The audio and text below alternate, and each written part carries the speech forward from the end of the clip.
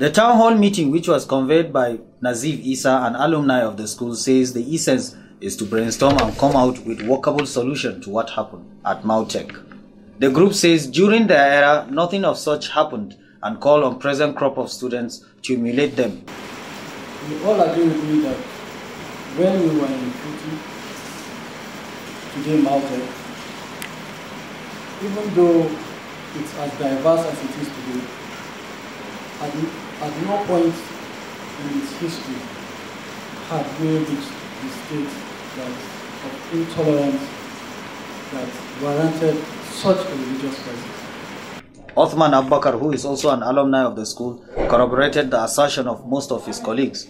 He says the era of religion playing a part in a country as heterogeneous as Nigeria is over, as the country and its citizenry need to be above board.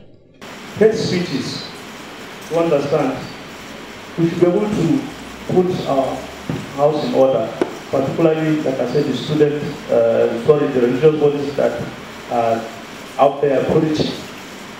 These are things that we should hammer on, not just allowing them because we know that there is freedom of expression, freedom of religion and stuff like that.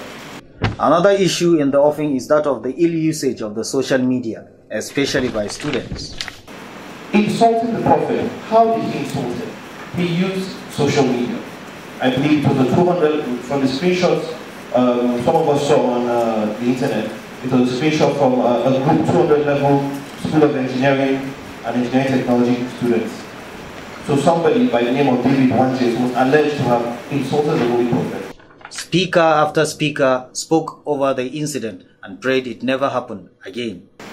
We are aware that the university has constituted a committee to make a submission pertaining what has happened.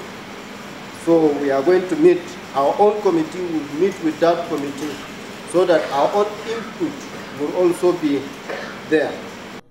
During the Mautech uprising of last week, a 200 level student, Eric, lost his life. As the nation approaches a general election next year, the advocacy for all stakeholders is to embrace peace as the only catalyst for growth and development.